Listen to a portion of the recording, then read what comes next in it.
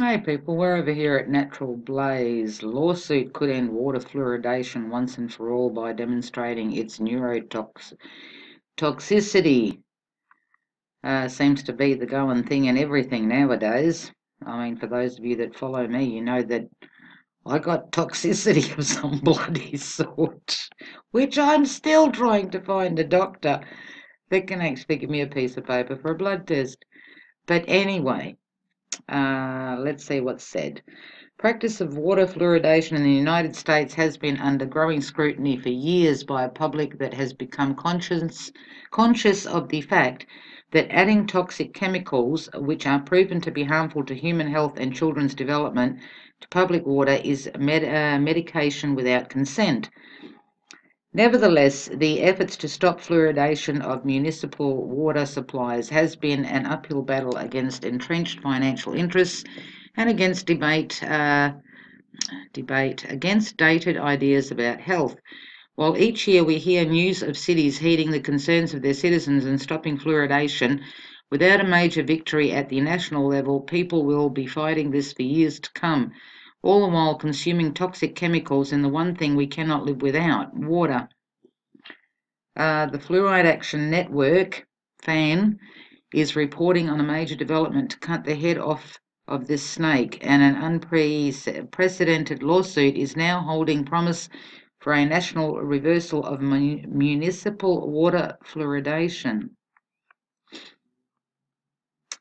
The case will present the first time a court will consider. This case will present the first time a court will consider the neurotoxicity of fluoride and the question of whether fluoridation presents an unreasonable risk under the Toxic Substances Control Act, and in contrast to other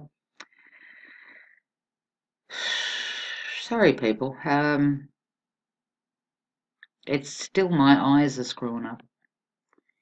And in contrast to most other legal challenges of agency actions, TSCA gives us the right to get the federal court to consider our evidence. De novo, meaning federal courts are to conduct their own independent review of the evidence without deference to the EPA's judgment. The lawsuit has been served along with a petition containing thousands of signatures of concerned and well-informed citizens, and includes more than 2,500 pages of documents detailing the harm inherent in poisoning the public with fluoride.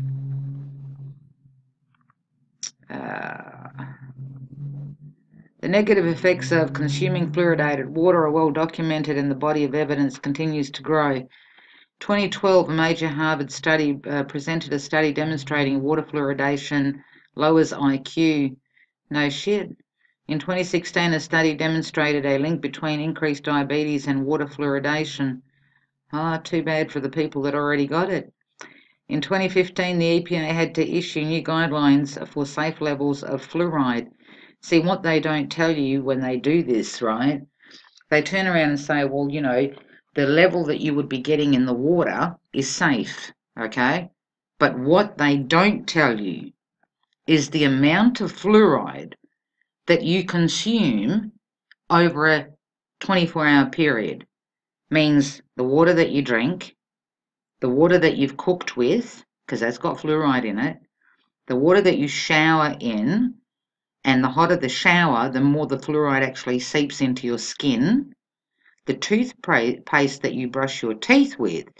So by the time you add all of that, the food that you eat, because a lot of the food's got fluoride in it, right? So by the time you combine all of that in a 24-hour period, you will see that you are well way above the so-called safe level, if there is a safe level when you're talking about poison. If you have a look as to how fluoride comes packaged, you will see it's labelled poison. How in God's name drinking poison or eating it or brushing with it could be any good for anything is beyond me. But that's the world we live in, people. So I'll leave a link to this and you can pop over and read it. And there you have it.